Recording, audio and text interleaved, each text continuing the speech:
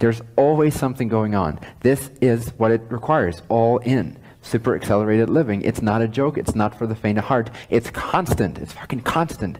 It drives you insane if you're not ready for it. But you'll only gain as much of this as you are ready for. You become completely different from what you used to be. You become, in a sense, very non-human. Very accelerated, as humans are supposed to be. But in comparison to what we've defined humanity to be, you become completely different. So be prepared. And start where you're at. Start exploring, start expressing that. Start living in an accelerated life until it becomes a super accelerated life.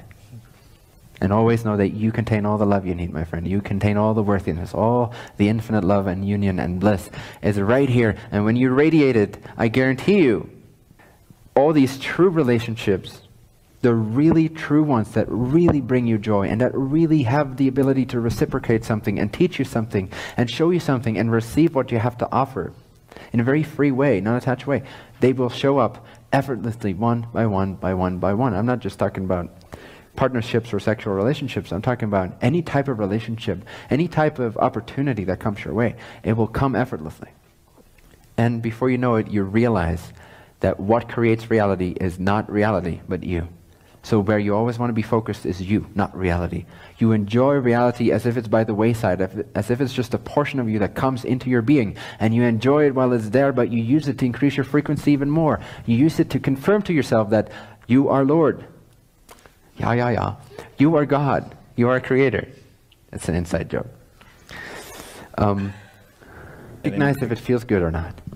This is what maturity, this is what wisdom is. It's becoming, how can you accelerate wisdom, which is what you need to really live a super accelerated life? You need to be somewhat wise, meaning you need to be able to discern in a very clear, responsible, distinctive way what vibration is about to happen right now.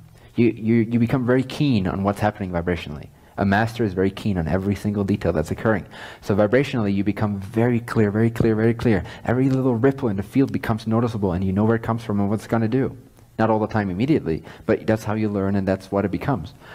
So what you want to do is, as soon as the radial awareness starts hurting, notice that it's hurting. Something does not feel good. You included into this free love, now you included a thought that made it directional. Directional love can be beautiful as long as you're rooted in the non-directional love.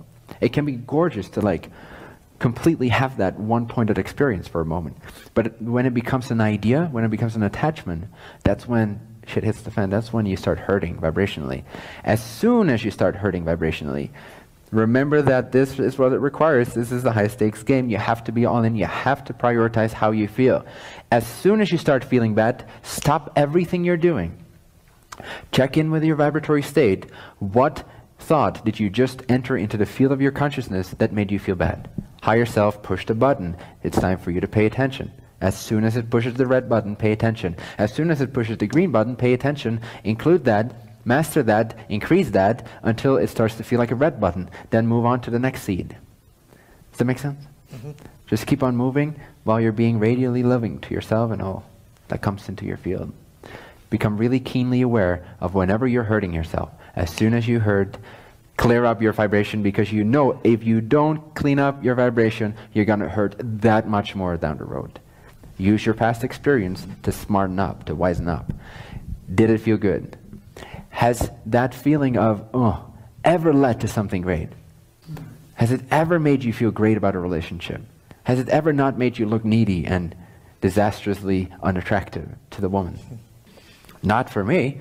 Whenever I enter that vibration, it starts to look terrible real fast because I'm really intense. So I'm not appealing to that other person at all if I would indulge in that state. So know where it's leading. Know that it's not leading you to anywhere you want to be, even remotely. So you have this no-nonsense policy field towards yourself, this absolute prioritizing of your frequency, this absolute clarity. This is who I am. This is what I want to feel. I want to feel good, so I'm going to think everything that connects me to the vibrational state that my higher self agrees to and can come through me. That's my sole priority. I don't care about what the gain seems to be. I don't care about what I can gain from my experience. I don't care about how beautiful she is or how amazingly promising this experience is. I don't care. And what I care about is that I feel good, because when I feel good, I am becoming my highest wisdom. And highest wisdom always leads to highest pleasure, because those are synonymous. And what I want is the highest pleasure, the highest rightfulness, what is actually right, what's actually true, what's actually in alignment with the universe. That's what I want, because that's what accelerates my life. That's what will make me happy on all fronts of my being, all levels. I want to be so vibrationally precise and yet open and free, but precise, conscious, that at some point, let's say half a year from now, my life looks in such a way that it doesn't matter where I look, all I see is things that I'm grateful for. Everywhere, all over the place, like crazy. That's what I want. If I want that, I need to wisen up, not be so sloppy, not be so needy, and say, goodbye, darling, I'm going to let go of you in my mind. I don't care how much love you can give me or receive from me. I don't care what I think I'm projecting onto you is true love. What I care about is that I'm truly connected to who I am. I'm in alignment. I've cleared up my vibrational state. And then if you still walk side by side with me, that's perfect. If not, that's perfect too. I know that I'm so abundant, infinitely abundant, that my true highest frequency will naturally attract everything that needs to be a part of that vibrational confirmation in physical reality.